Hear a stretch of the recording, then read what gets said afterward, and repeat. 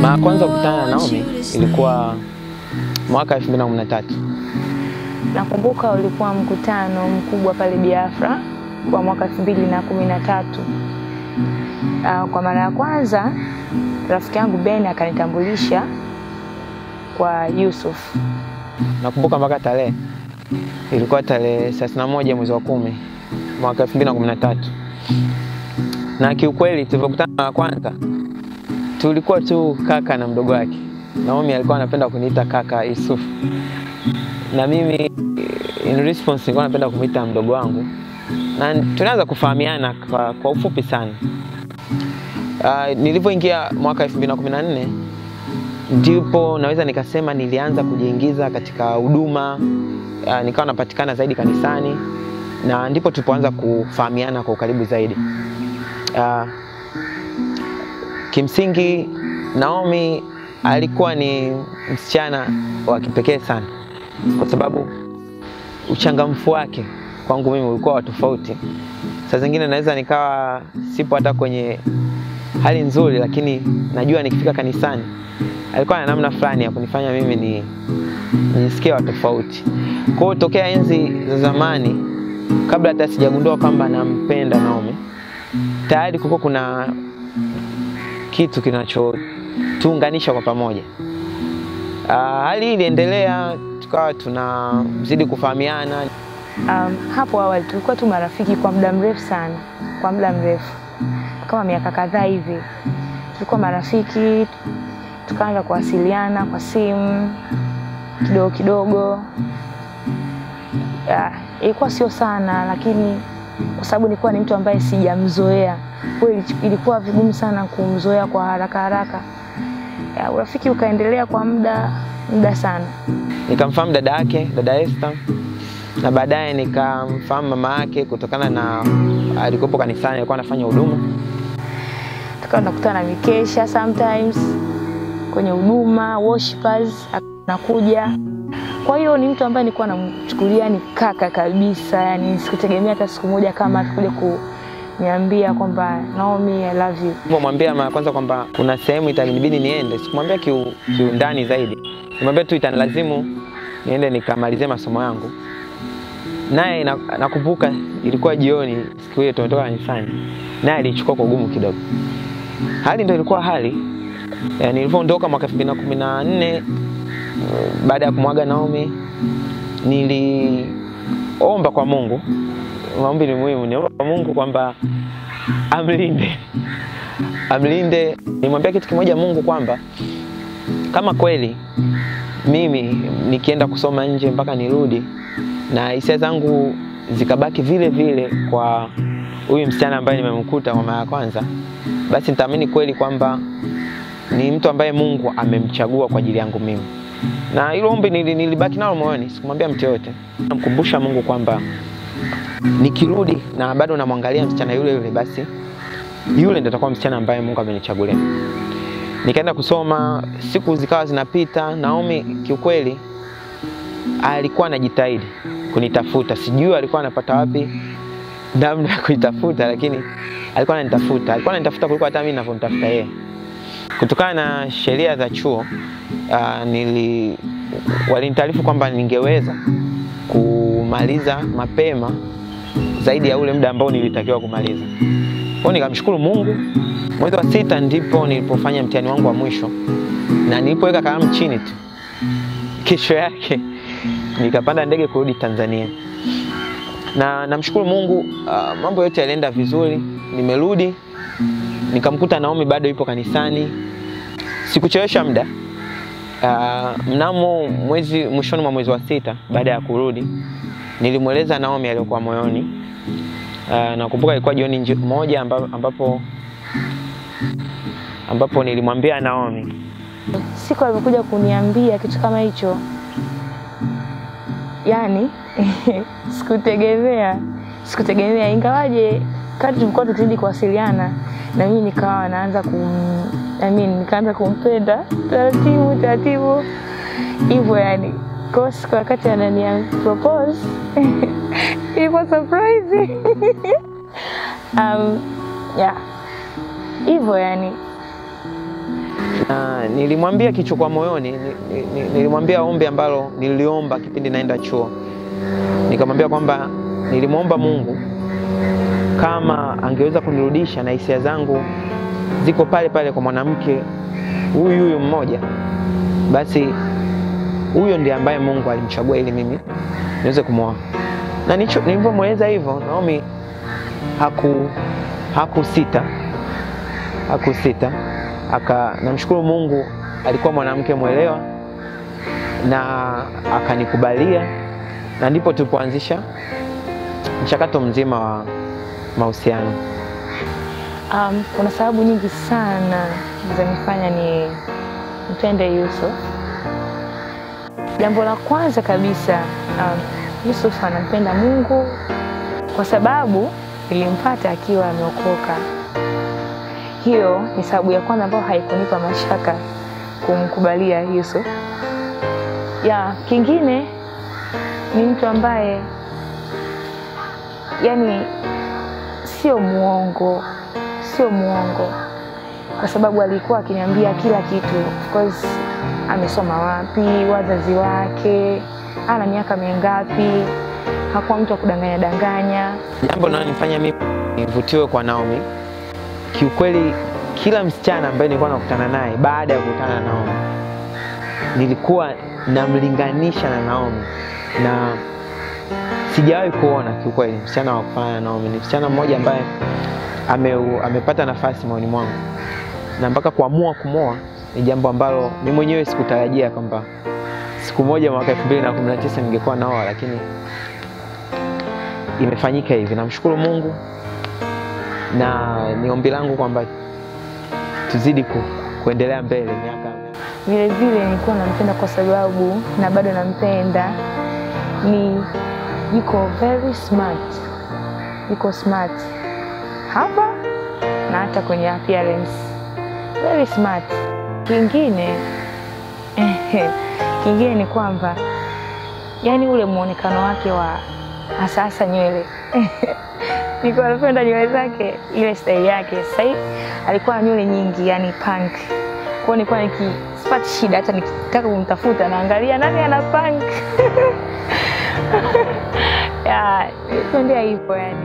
Hii ya kupatikana na kumtafuta Mungu ni kitu ambacho nilikuwa ninaona kwa muda mrefu, kwamba mwenzi nitakayempata maishani awe mtu wa namna hiyo, mtu mwenye bidii ya kumtumikia Mungu, chuma unoa chuma. Kwa hiyo nikikutana na mtu kama huyo, tutaweza kusaidiana katika safari yetu ya kwenda mbinguni.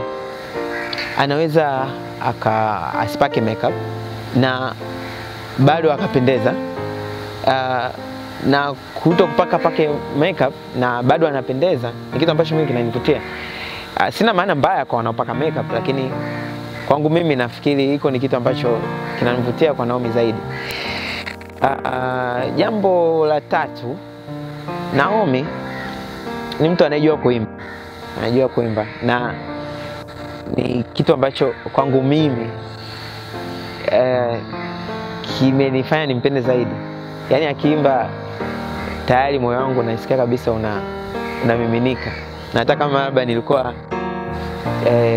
kidogo hali labda kazi ngumu, vitu kama hivyo, nikimsikia anaimba, kwangu mimi tayari ni kitu ambacho nakuta kinanituliza akili, na ni sifa moja ambayo hata kama simwambiagi mara kwa mara, lakini alafu vile vile na Yusuph ni mzuri jamani, mzuri sana. Yani hata ukinikia watu 1000 hapa nitamchagua yeye tu.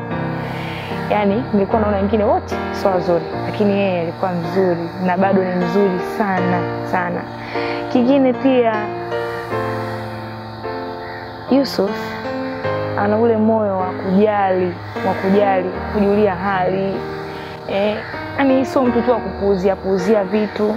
Yani kiukweli, kwa sababu hizo zote zinanifanya nisisite kumpa jibu.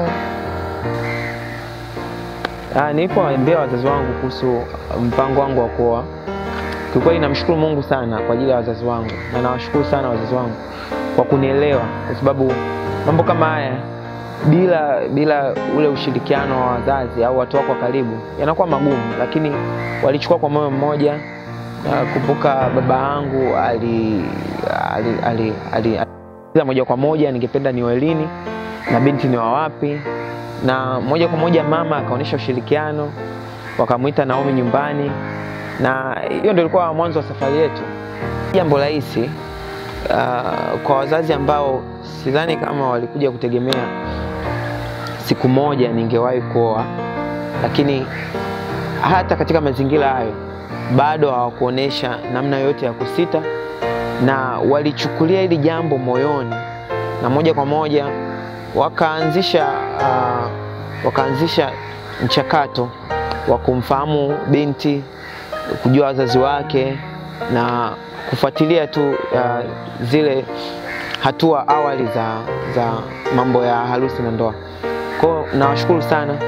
Zaidi ya yote nakushukuru ndugu zangu wa karibu, dadangu wa kwanza Rebecca pamoja na shemeji yangu Niko, dadangu Naomi, hata Vero ambaye alikuwa China kipindi hicho.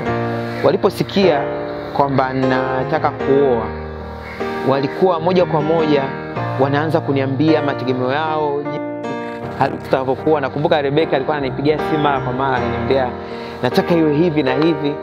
Ni hali fulani ambayo ilinitia moyo na katika kipindi kizima tu cha kujiandaa na ndoa. Wachungaji wangu pia niliwashirikisha. Mchungaji Nanshao, mtu wa kwanza ambaye nilimshirikisha, akatuombea pamoja na mchungaji kiongozi, mchungaji Rogate Swai, Askofu Rogate Swai. Walituombea, wakatutia moyo, na tokea kipindi hicho hatua za mwanzo zilikuwa kikweli rahisi kwangu mimi kwa sababu ya ushirikiano wa watu wote waliokuwa upande wangu, kimaombi, kiushauri, hata kwa hali zao za fedha. Kila mtu kilikuwa anajihusisha. Hapo sijasahau kuwataja kongamano zima la Kinondoni Revival Church.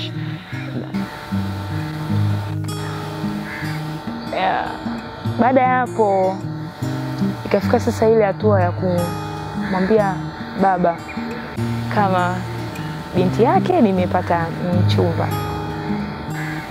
Hivyo akaelewa, kwa mpaka ikafikia hatua sasa ya Yusuph kuamua kuja nyumbani kujitambulisha kwa wazazi na hadi kutoa mahari.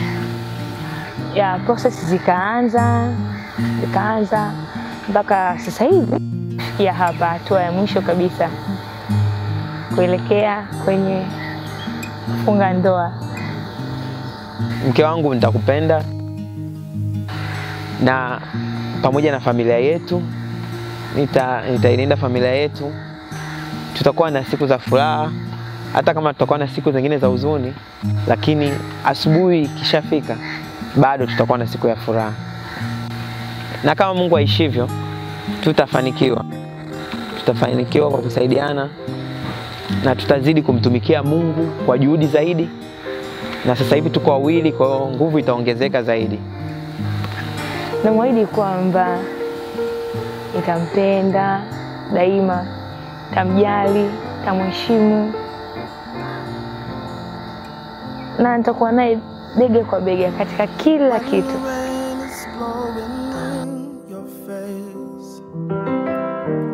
And the whole world is on your case.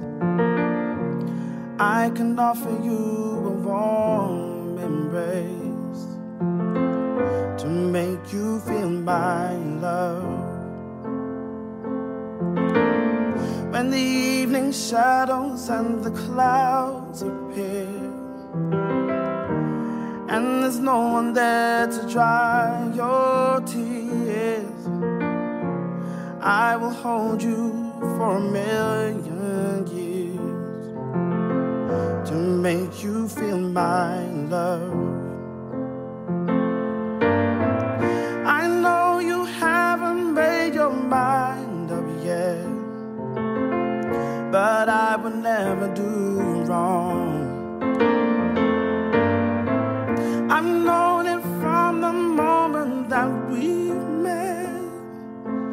No doubt in my mind where you belong. I go hungry, I go black and blue. I go crawling down the avenue. No, there's nothing that Ningependa nimshukuru Mungu kwa yote aliyotutendea mimi na mke wangu. Kiukweli mpaka kufika siku ya leo ni Mungu pekee tunaweza tukasema tuwezeshe. Hii nilikuwa tunajua akilini mwangu kwamba kuna siku natamani muwe Naomi, lakini mpaka kufika leo live imefika. Ni jambo la kumshukuru Mungu sana. Kwa kweli sina maneno ya kutosha. Pia nitakuwa nimekosa fadhili kama nisipowashukuru wazazi wangu. Ni watu ambao niliwaendea kwa karibu sana, na mwanzoni kabisa nikawaambia kwamba nina lengo la kumuoa, nimepata binti fulani wa Kiluguru, binti mrembo, binti mzuri, na wenyewe walipokea kwa mikono miwili kwa namna ambayo sikutegemea. Wakawa na ushirikiano wa ajabu sana katika hata kwa taarifa ndugu zangu wengine, kunitia moyo hata mambo ambapo yalikuwa yameshikiliana sana, mambo mengi. Wenyewe walikuwa watu ambao wamefanyika baraka kwa kweli. Nawashukuru sana. Nashukuru sana wachungaji, na Mungu awabariki wote pamoja na familia zenu. Jambo lingine naomba niwashukuru wasimamizi wetu, Mr. and Mrs. Thomas Mushi. Nashukuru sana rafiki zangu wa St. Mary's Tabata mwaka 2008. Nashukuru sana kwamba waliposikia jambo langu pia wakukaa mbali, wakaniambia Yusuph, tunataka meza nzima. Na kwa kweli wamenisaidia sana katika mawazo, wamejichangisha. Najua wengi wao bado ni wanafunzi, lakini wamejichangisha mpaka wamefika siku ya leo. Mungu awabariki sana. Zaidi ya yote niwashukuru kanisa langu pendwa Kinondoni Revival Church kwa kuwa upande wangu katika kipindi kizima. Mimi na mke wangu kwa kweli hatuna mengi ya kusema. Mungu awabariki sana kila mmoja wenu, wazee wa kanisa, mashemasi, wahudumu kanisani, mpaka afande pale mlangoni, kina afande Dr. Chalo na wengineo. Nashukuru sana kwa kututia moyo, kwa kutuombea, kwa kutushauri, kwa kutupa ushauri tofauti. Mungu awabariki mno.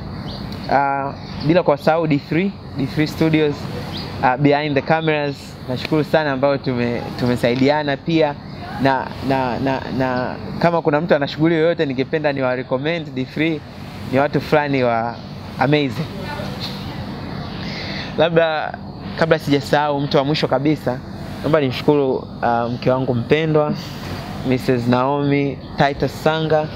Kwa kweli bila Naomi leo hii labda kamati ambayo ingekaliwa ni kamati tu ya birthday yangu, lakini yeye ndo amewezesha kwamba mambo yote haya yawezekane kwa kunikubalia kuwa mume wake na kukubali kuanza safari hii ya maisha pamoja. Mungu awabariki sana. Kwa yote ambayo nimemsahau unisamee, na unaweza ukanitumia message kunilaumu baada ya shughuli, lakini Mungu akubariki sana. Labda kama mke wangu anauliza kusema. Mengi ameshaongea mpenzi wangu hapa. Mimi niwashukuru wazazi wangu, baba na mama, Mr. and Mrs. Titus Mkongereze.